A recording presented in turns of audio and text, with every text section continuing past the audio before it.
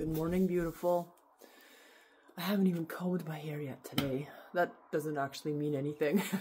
It could be 2 o'clock here in the afternoon and I might not have combed my hair, but it is morning time. I have a little bit of routine. I like to comb my hair in the outhouse. There is a fabulous, fabulous mirror. Why do I comb my hair in the outhouse? Oh, it's because I won't lose my brush there. It has nothing to do with the mirror, actually. Yeah, if I put my brush down, if I don't comb my hair in the outhouse, where I'll like pick it up and put it right down 2 minutes later, I might never find my brush again. The beautiful mirror is just completely separate. Yeah, I look at myself once in the mirror a day, and that's it. I tell myself I love you. I think you're amazing. I think you're awesome. And all sorts of other whisper sweet nothings into my eyeballs, and then I leave. It's not cold here today. It's 14 in the house, or that is 56 degrees Fahrenheit, but it's really chilly. It's a damp, so I wouldn't normally start a fire, but I just want to get rid of the dampness. So I thought I'd take you along today. I'll turn you around. So heating with wood is a whole thing. For one thing, you have constant chronic mess. There's wood chips throughout your whole house all the time. There's ashes all the time. The ashes fly around and you have ash over everything. It's, you know, by the end of the season, it does get a little tiresome, but I would never ever trade and go back to electric heat again in my life. You need to have some basic tools. This is an ash bucket. Hardwoods. Oh, they're actually starting to play. They're actually starting to play more. So that's great. I see a tail there. Hey, Foxy. Oh, are you playing with your brother? Yeah, good for you. Oh, I love you. Yeah, I know. Breakfast is a little late today. We're getting to it. We're getting to it.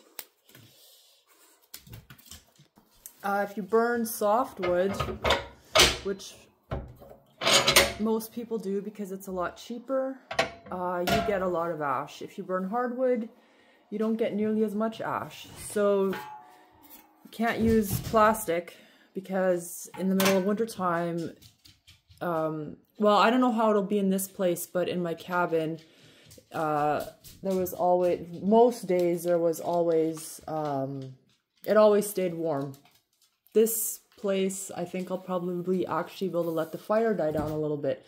So you have to figure out how to scoop out the ash when it's still hot and there's embers.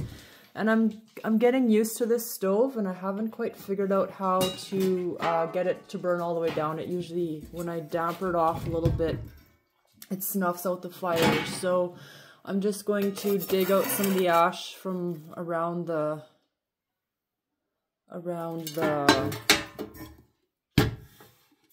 wood that's left in there.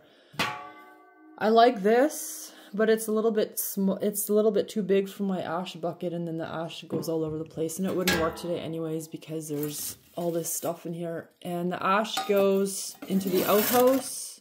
It keeps the odors down. In the middle of winter time, I just go into the forest and I put the ash in the forest somewheres because it's a lot of ash and it doesn't all need to go into the outhouse.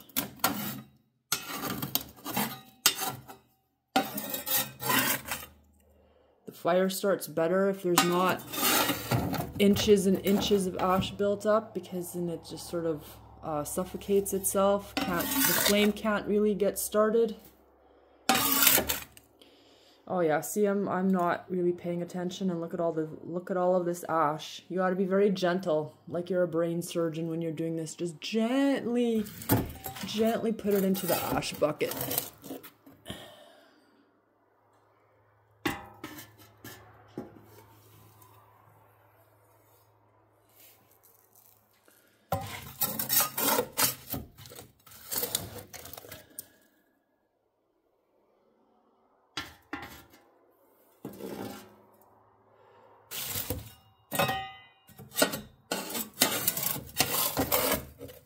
I'm going to call this good for now, just for expediency's sake, not having to make you sit here and watch me get a lot of ash out.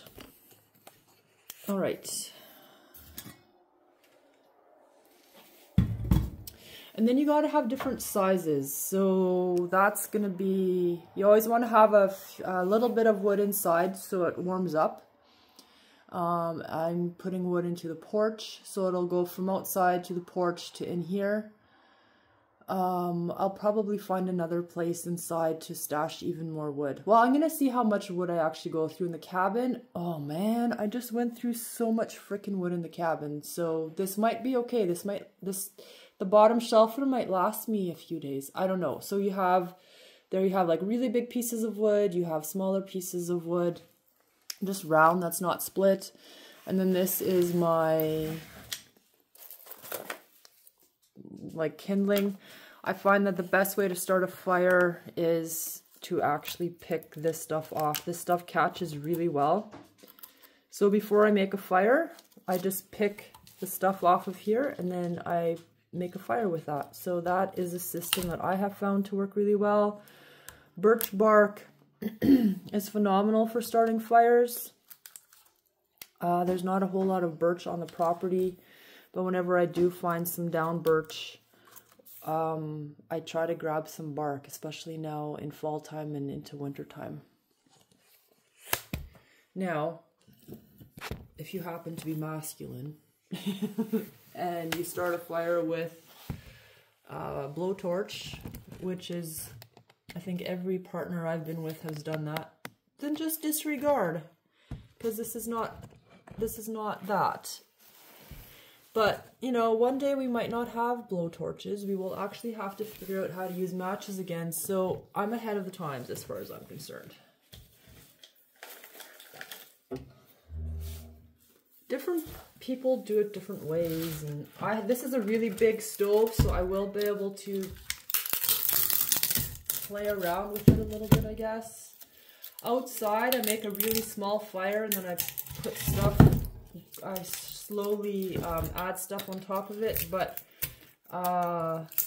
in a stove like this, it usually works better to pile it in and then start a fire underneath it.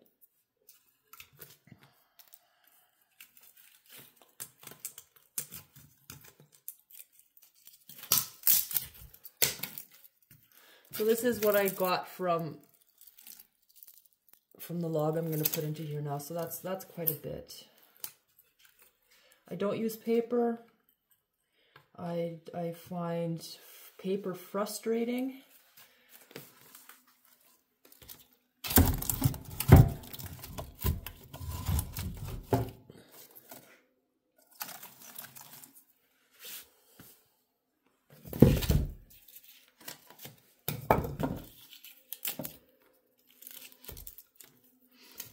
This stuff is really, really dry, so it should catch quite well. I'm going to start the fire. I'm going to set up the fire to be started underneath it here.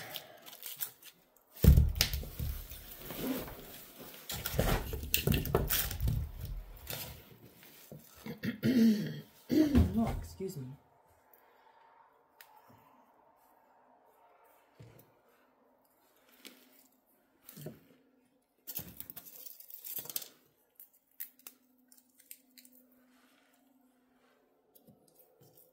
This is pine and spruce. That's what most people burn around here because that's the most widely abundant. And if you are not cutting on your own property, you need to buy a permit for specific areas, and the permits for birch and I think tamarack are higher. Birch permit is, I think, quite a bit higher, and it's just, like I said, not nearly as abundant, so there's something special about birch. I wouldn't want to just go cut down cords and cords of it.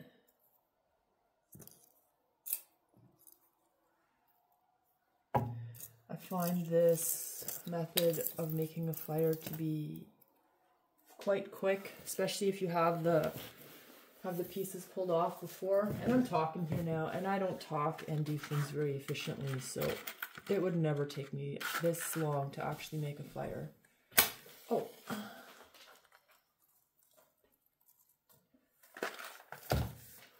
Oh, I snuffed out the match.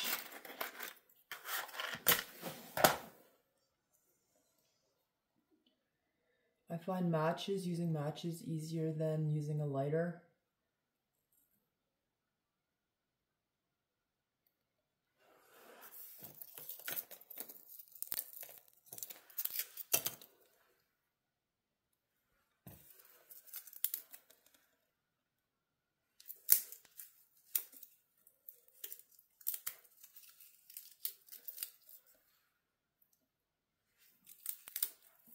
This wood is very dry, but it's been outside in the dampness. Hasn't been inside for all that long, and this place hasn't been very warm. So yes, I'm going to have a little bit of problems making a fire here today. If this wood had been inside for quite a few days, or not gotten wet outside, it would already been flaming really well.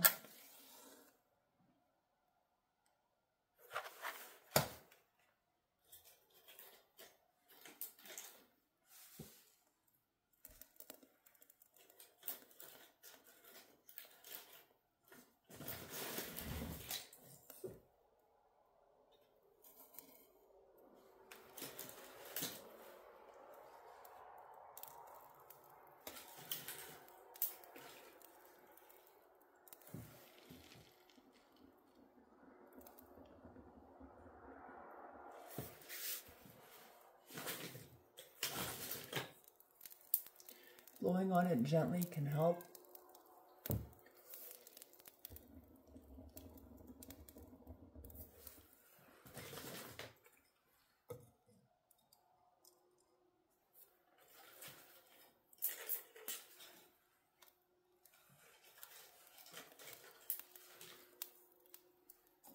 Oh, no, no, no.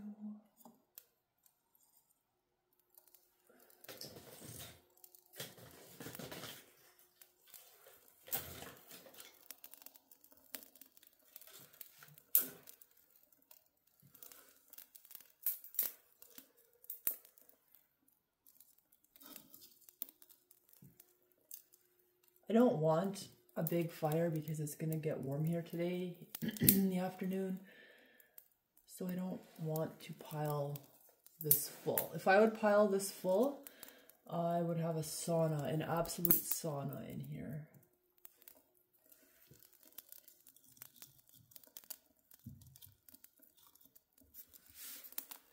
In the grand scheme of things, I haven't been heating with wood for that many years, and there's still more to learn.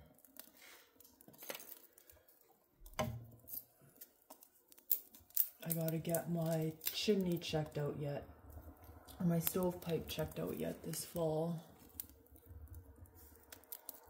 So if someone is coming to do that, I am not capable of climbing on the roof.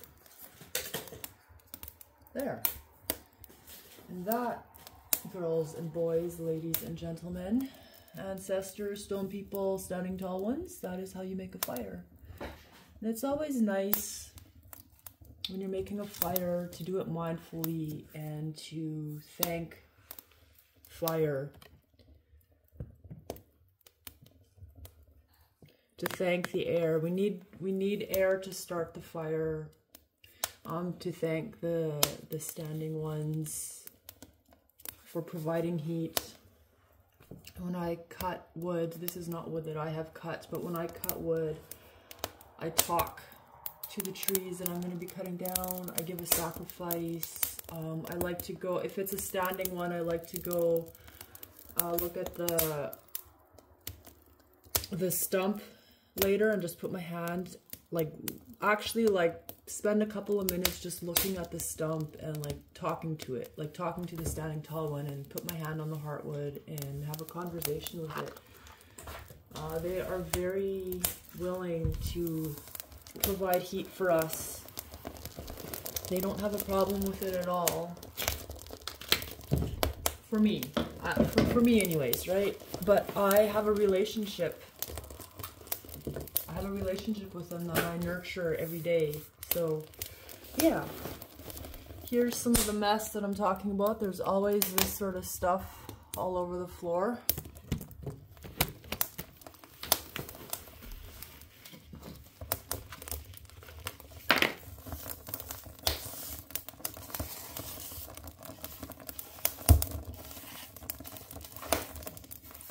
Starting a fire in the morning can be a ritual. It can become like a ritual. Done in the silence, you hear the crackling. You feel the warmth immediately.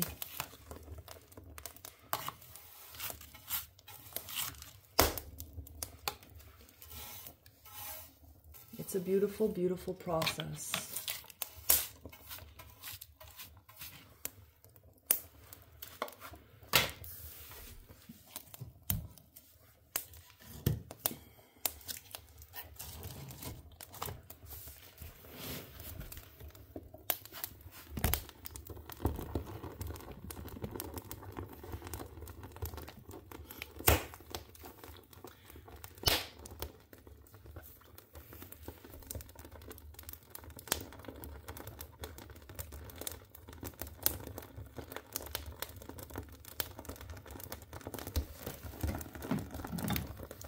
I always have a hatchet right next close by in case I need to split something a little bit.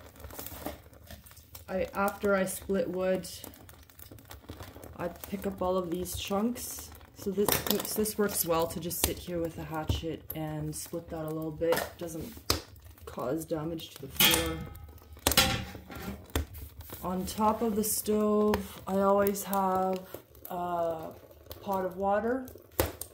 I use that for washing my hands and just to humidify the air because this is a drying heat. And I also have this, it's splattered with, I had a leak in the cabin and yeah, that's splatter from the leak on this by the stovepipe. Any hoozles. The little fan just helps distribute the air, makes a bit of a difference.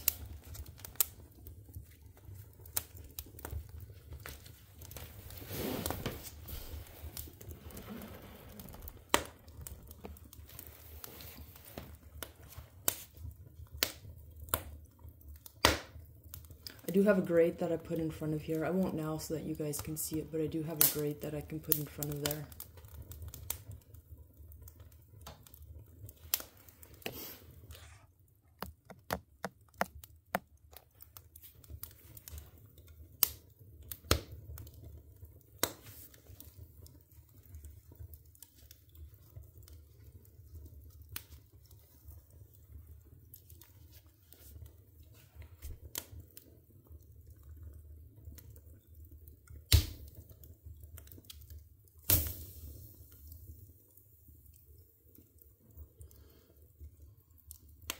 The healing properties of fire are significant both to our physical bodies. We actually need this red light, the light that we first get at sunrise and sunset. That light hasn't been taken away from us, but our lights these days, our light bulbs, they have been engineered to create dis-ease and illness. And also mentally, emotionally, sitting around a fire is very calming. It's very soothing. It's just like music. It speaks all languages. And it's a very comfortable warmth, if you know what I mean. It's very soothing.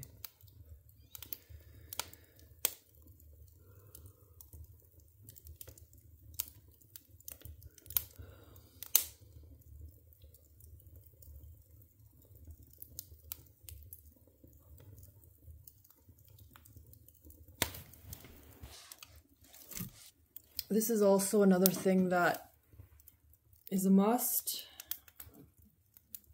A poker stick. I actually have a set. This was in the house here, but I have a set. The set comes with, it has 4 tools. Every set. It has a little shovel. It has, and they're all on long handles like this, and then they hang right beside the fire. They're your wood stove. It's a shovel, a little brush or broom, a poker thing, and then often there's like something that you can pick a log up.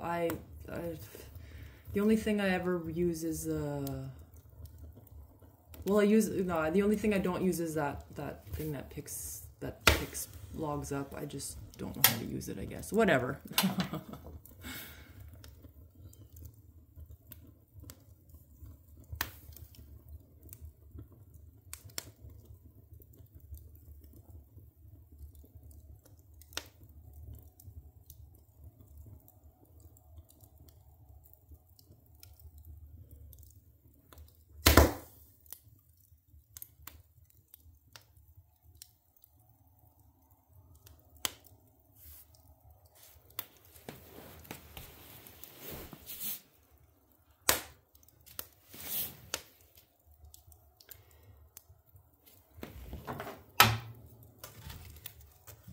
I'm gonna have to put a couple more small logs into the middle here because it is going to not burn very well the way it's going here right now. Oh, the fan just started.